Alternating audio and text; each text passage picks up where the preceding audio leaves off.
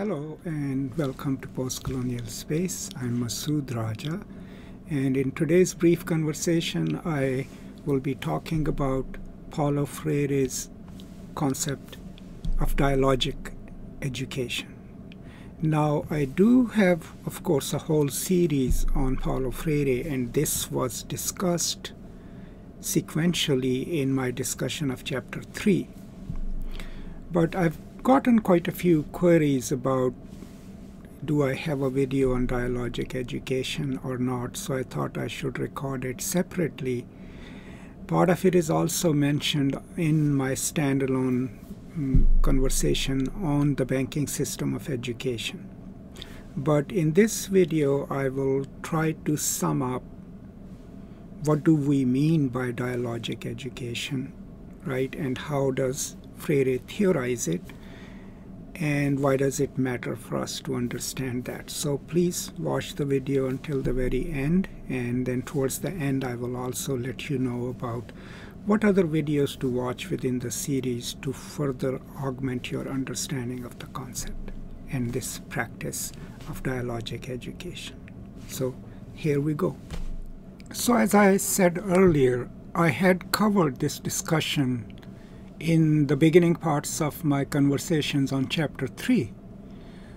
But before we go into discussing dialogic education, let us revise our views of how does Freire define dialogue.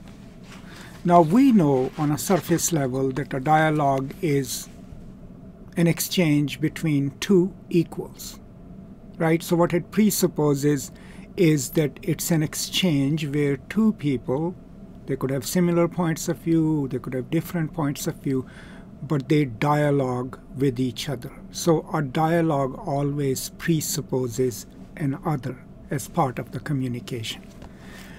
But the way he defines it first is on page 89 of the book, and he goes and says,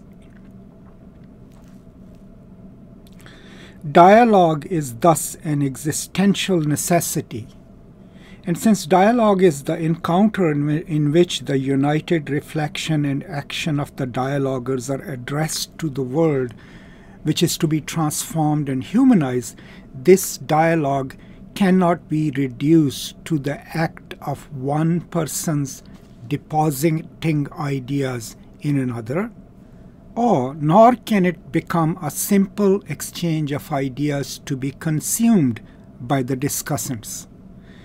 Nor yet is it a hostile, polemical argument between those who are committed neither to the naming of the world nor to the search for truth, but rather to the imposition of their own truth. Because dialogue is an encounter among women and men who name the world. And there's a good discussion of naming in my longer series. It must not be a situation where some name on behalf of others. It is an act of creation. It must not serve as a crafty instrument for the domination of one person by another. So dialogue, in its very nature, it must have something substantive, but it must have that dialogical movement from one to the other. If I'm just imparting my knowledge into a passive recipient called the student, the situation is not dialogic, it's unequal. Or if I'm speaking for another, no matter how empathetic and sympathetic I might be, it's not dialogic because my voice is privileged, right? The question is for everyone to have their voices heard and for everyone to write history, right? Then he gives us certain attributes of a dialogue. What would it take for a dialogue to constitute itself as a dialogue, as he means it?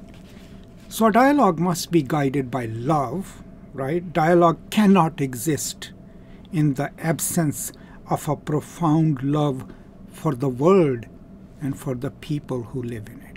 So it must be guided by that love for the world and for the people that encourages us to change it, right? then dialogue cannot exist without humility. So it cannot be a proud declaration of me knowing the world and changing it. One must enter this space with a certain degree of humility. The third attribute that he mentions is faith, right? Faith in people is an a priori requirement for dialogue. Not faith in God or universe and all, but faith that people are capable of changing the world, right? Or changing their own situation. So we have love, humility, faith, right? And then trust, right? Trust is contingent on the evidence which one party provides to the others of his true concrete intentions. So in a dialogic situation, then both parties must trust each other. And that trust is based in love, in humility, in faith. And finally, is hope that this entire exchange, right, must be hopeful that change is possible, right? So these are some of the attributes, and then the praxis of it must be critical thinking. All of these attributes coming together in a dialogic situation must make possible a kind of thinking which is thinking which does not separate itself from action but constantly immerses itself intemporarily without fear of risks involved. So a thinking, critical thinking, that is related to praxis, right? And praxis for Freire is always a combination of contemplation, thinking about the situation, and action. These two coming together form a praxis. Then he moves on to discussing his idea of what he considers authentic education, which you can also term dialogic education or problem posing or problem solving education. But its basic attributes is that it has to be dialogic. And what that means is, after all is said and done, is that the teacher and student relationship is that of co-learners. And the students are a speaking part of that experience. They are not just passive recipients, right? And when that is encouraged, when that happens in a classroom or in outside the classroom, when there is that fair exchange where the teacher is transformed by the students and students are transformed by their exchange with the teacher, that is when education becomes authentic and hence dialogic. There is a two-way movement. So overall then what we are learning is that dialogic education is offered in opposition to the banking model of education, right? And you already have watched my discussion, I hope, of the banking system of education, and that in its very essence it has to be egalitarian. It has to be a kind of education where both the student and the teacher have a say in the matter, and where the students are not passive. Where education, the dialogic education, is also guided by a hope for change, love for humanity and the world, with a certain degree of humility to learn at both ends, where both the parties trust each other and where they are developing a praxis, critical thinking, and a praxis for changing the world so that everyone can live in it with their fully realized humanity. So that's roughly my understanding of dialogic education. Now please bear in mind that you can use the term critical pedagogy, problem-posing education, problem-solving education, and still mean the same thing. Dialogic education is another way of saying the same thing. Okay. But the concept of the dialogue and being dialogic is crucial in Freire throughout, from the beginning of the book till the end, because in chapter 4, where he develops a revolutionary praxis through education, dialogue is the primary factor there, that kind of exchange as equals between the leaders and so-called led, right? So that's why understanding the concept of the dialogue and then dialogic education is important. Now, as I promised, that at the end I will also point you to other videos.